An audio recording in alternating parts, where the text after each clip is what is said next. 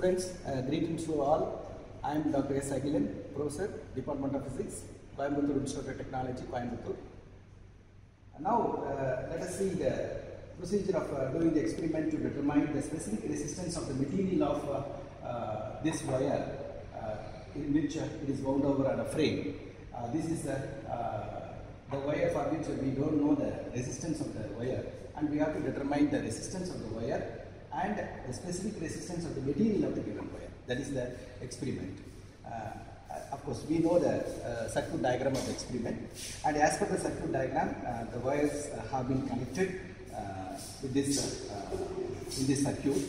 This is the standard resistance of 1 ohm. This is the unknown value of the resistance X, and this is the rheostat, and this is the power supply 6 volt power supply, and this is the 2 volt power supply.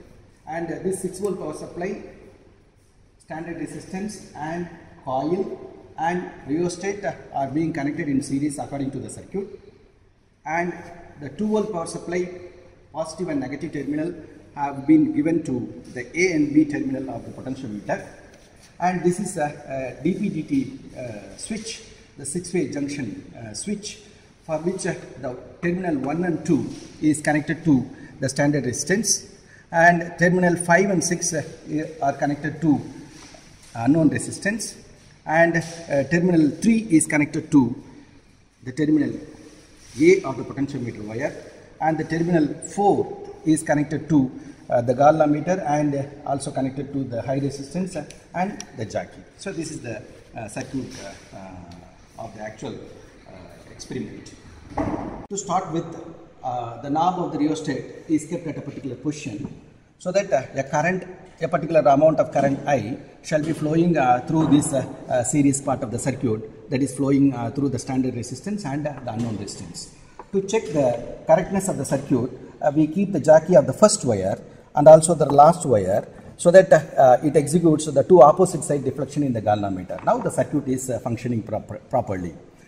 The switch of the DP/DT is kept in a position such that it is pointing towards R, so that the potential dropped across the standard resistance is now fed to the potentiometer wire, and now we have to find out the balancing point. Now the balancing point is determined. Of course, this is the balancing point. Now, at the balancing point, there will be a null deflection in the galvanometer. Now, the balancing length is determined, and that is taken as L. And now, the switch is changed, so that the switch is changed to the position X, so that the potential dropped across X now is fed to the potentiometer. Now, once again, the balancing point has to be determined, and now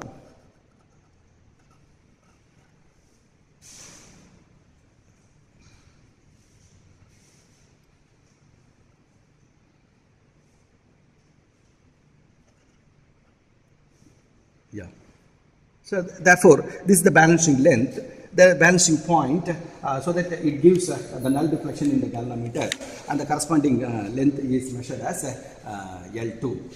Therefore, we have determined the balancing length L for the potential dropped across the standard resistance using the potentiometer, and also we have determined the balancing length L for the potential dropped across the unknown resistance X for the same position of the rheostat. Of course, this first trial is over. Now, the rheostat position is changed to the next position, so that now the current will be changed, flowing through this series part of the circuit. And once again, the balancing length L1 is determined, keeping the switch across R. And similarly, the balancing length L2 should be determined, keeping the switch across X. This is the second trial, and also keeps the rheostat in the another position, so that a new current will be flowing through this part of the circuit, so that once again keeping the standard switch across R, so that the balancing length L1 is determined, and keeping the switch across X, the balancing length L2 is determined. And so therefore this trial can be extended up to 5 or 6 trials. Now we have to go for the calculation. We know that the current I is flowing this series part of the circuit. The potential drop across the standard resistance is IR. That IR is directly proportional to the balancing length L1. And the potential drop across the unknown resistance is I into X. That I into X is directly proportional to L2. Therefore, IR is directly proportional to L1 and Ix is directly proportional to L2. Therefore, we can have the relation IR by Ix is equal to L1 by L2. And cancelling the current I values on the numerator and the denominator and interchanging the value of X, we can have the formula X is equal to L2 by L1 into R. And here we know the balancing length L1 for the position towards R and the balancing length L2 for the switch position towards X. And substituting the value of L1 and L2 along with the standard resistance value R is equal to 1 ohm in the formula, we can determine the unknown value of the resistance X. That's the first trial. And similarly, you can calculate the X value for the remaining trials. And finally, you can find out the average value of X.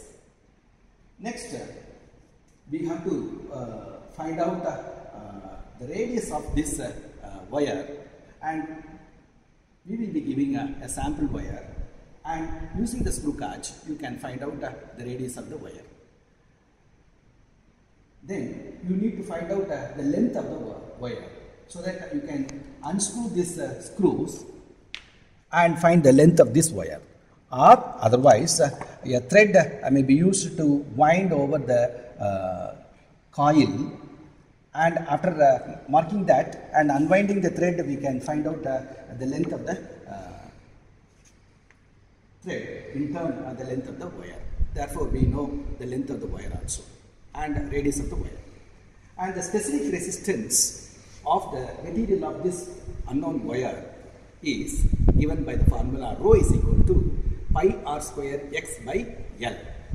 And we know the average value of x from the first tabular column, and after determining the radius of the wire using the screw gauge, we know the value of R, and after finding the length L, substituting all these values in the formula rho is equal to pi r square x by L, we can find out the specific resistance of the material of this wire.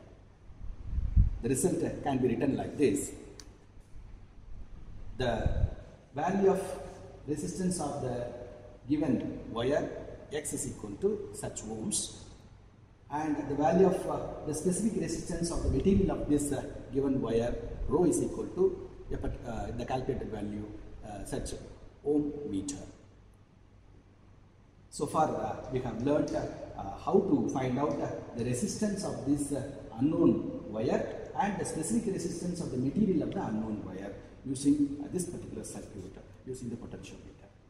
Thank you.